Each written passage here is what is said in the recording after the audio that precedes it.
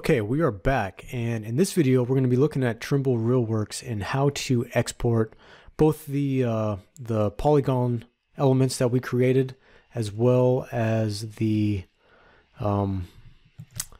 points, of course. So we're going to display this geometry, and okay, so there we can see those point clouds as well as the lines. So let's start first of all with our lines. So I'm going to just select them in the tree here, and we're going to go to home and we're going to export this selection.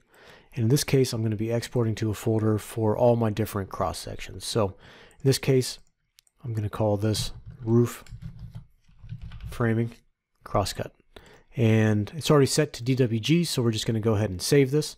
And one thing to note on the export is whatever you have selected is what you're exporting, and then you have typically a few other options that you can check. In this case, 2010 AutoCAD is fine.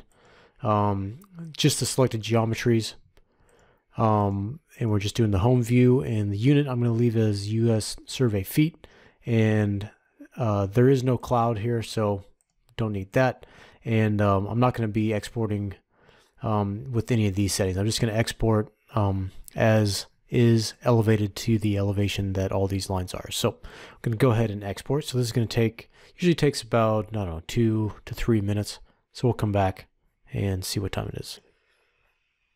Okay, so that took about 2 minutes. And so we've now exported a DWG of the line work. So that's half of it in this case. And the other half is to export those points, starting with our floor, our walls, our roof framing, and our lid. So we're going to be exporting these now through the same process of selecting them, exporting the selection, and in this case I'm creating RCPs.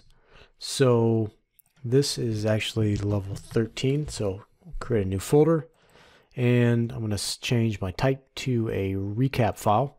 And so we'll go ahead and save this, and this takes definitely a while, so probably on average 5-6 minutes or so. So we'll pause and come back when it's done. All right, so that just finished exporting. Took, I don't know, 8-9 minutes or so. Okay, so that's pretty much it. Let's go and open up that folder though. So I want to see the size of this particular project. So we can see our RCP, it's only 3 kilobytes. It's kind of just a tiny little file. But our support files here, we can see that 260 megabytes for the roof framing. So that's our biggest. Our floor was pretty heavy also. And then our lid and our walls are actually pretty light. But in total, this is, yeah, probably, I don't know, what is that, 700,000 points? Or sorry, megabytes. Oh, still thinking in points here. Yeah, so under a gig for sure, but you can definitely tell, like, if we had not done the sampling, then that would have been much larger, probably 3 or 4 gigs in total size versus probably around 700 megabytes. So anyway, hopefully that helps you out and gives you an idea, kind of that range of sampling and the difference in file size. Yeah, this pretty much concludes this workflow for now. I definitely plan on adding a few more videos just in terms of how to take these models and bring them in, of course, into Revit as well as into ArchiCAD, as well as performing some different overlays with some of those different DWGs we produced.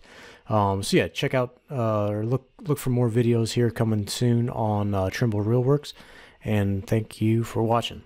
Catch you next time.